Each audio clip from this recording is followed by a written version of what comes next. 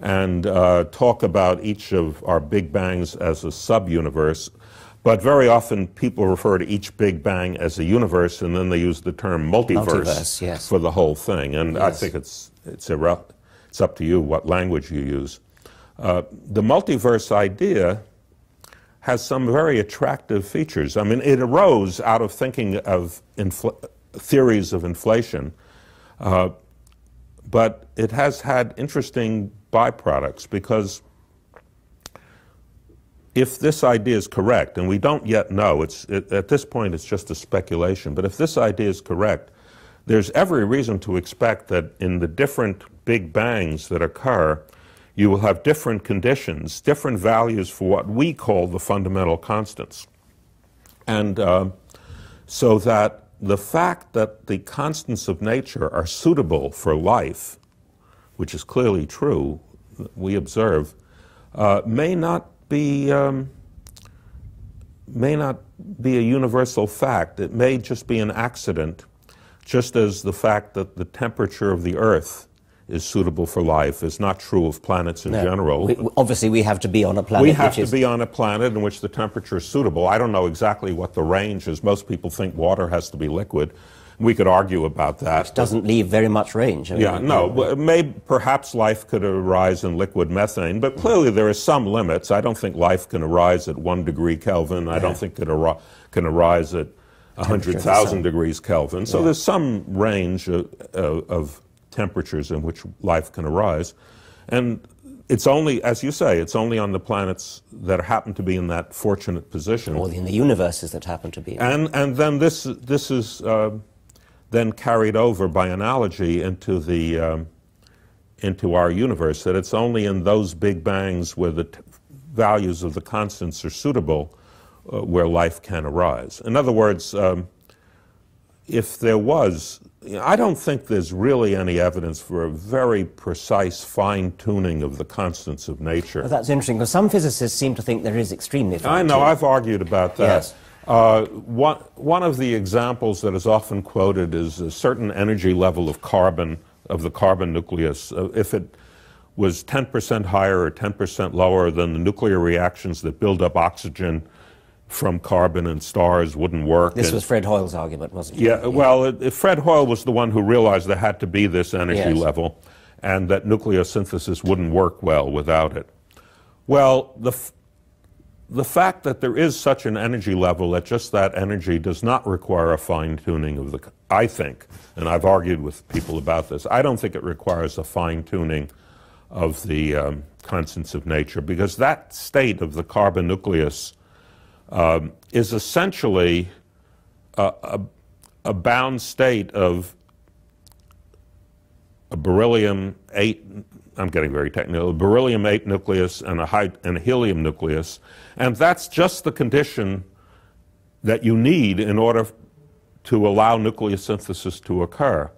So even if you change the constants of nature, the value of the energy of this state would change, but it would still be a bound state of beryllium-8 plus an alpha particle plus a helium nucleus. Yes. And so it wouldn't make much difference as far as nucleosynthesis. Yes. There is one constant that seems to be fantastically fine-tuned, but we don't, again, we're not sure, and that is the constant called the dark energy, or the vacuum energy, or the cosmological constant. This is the energy in space itself, not associated with any particles or radiation, but just an energy, so many calories per quart of space, everywhere in the universe, whether there's matter there or not. The amount of this has been measured. It's been observed that it's not zero. It has a small finite value. To give an idea of the value, it's about the amount of, in a volume the size of the Earth, whether the Earth is there or not, just in that volume of space, the amount of energy is the energy in a few hundred barrels of petroleum. Okay. Not a lot for a volume the size of the Earth. That energy is detected by its effect on the expansion of the universe.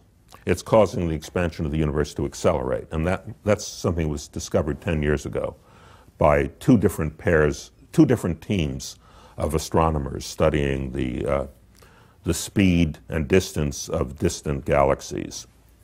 Now, we try to calculate what this energy is from first principles. There are various reasons why we can't calculate, but we can calculate certain contributions to it. For example, we can say fluctuations in the electromagnetic field, just due to the quantum nature of radiation, not down to arbitrarily small wavelengths, because we don't understand anything at very, very short distances, but just down to the shortest distances at which we think we understand physics, which is roughly 1/100th the size of an atomic nucleus. Those are the shortest distances that have been probed in our accelerators. So counting the fluctuations in the electromagnetic field, or the gravitational field, or any other field, down to the shortest distances that we have probed, the energy that we can calculate what energy that gives space, and it comes out to about 56 orders of magnitude larger than the observed value. That is a 1 with 56 zeros. Now, well, you just have to shrug your shoulders and say, well, there are the other contributions we can't calculate, like the contributions from fluctuations with even shorter wavelength. They clearly cancel. But it's a pretty accurate cancellation. It's a cancellation that's accurate to 56 decimal places. Yes. And that has us disturbed. And there are, I mean, it's possible that that will be explained in a way that has nothing to do with the multiverse. It may be that for some fundamental physics reason that we don't know, the universe is evolving toward a state where that vacuum energy, that dark energy, is exactly zero. And it's small now just because the universe is old, and it's not far from that final state.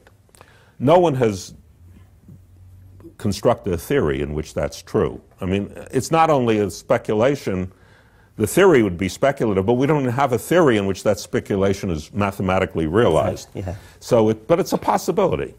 But the only other explanation, well, it's not even an explanation because we don't have a candidate theory, but the only explanation that seems to work is that this is just one of those things that varies from sub-universe to sub-universe, from Big Bang to Big Bang. In most of the Big Bangs, it's very large.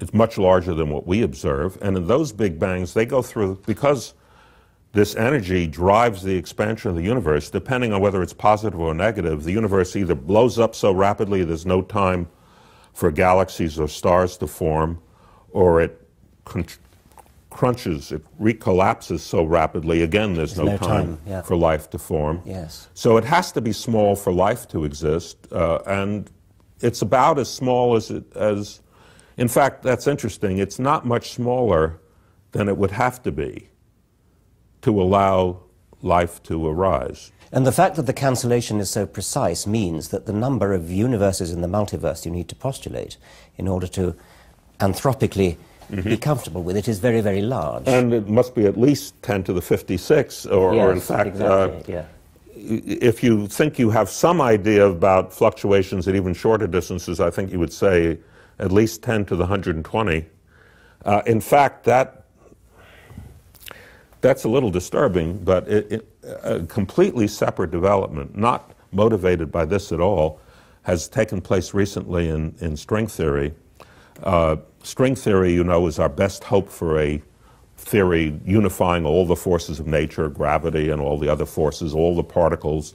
It's the most,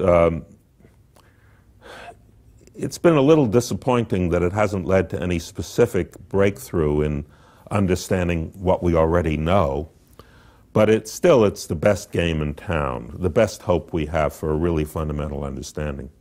It was realized a number of years ago, largely through the work of Edward Witten, that what had seemed to be about half a dozen different possible string theories was really only one string theory, that there's just one string theory, but it manifests itself in many ways